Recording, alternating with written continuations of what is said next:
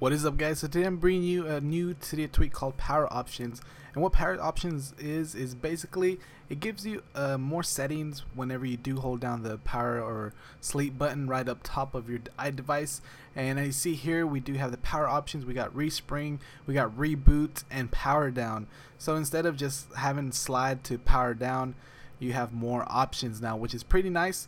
And that is basically all it does. It's available for free from the ModMyi repo, and the developer is FreeApple. So you can go ahead and download this for free to check it out for yourself, and yeah, you get more power options. So that's basically all this tweak does.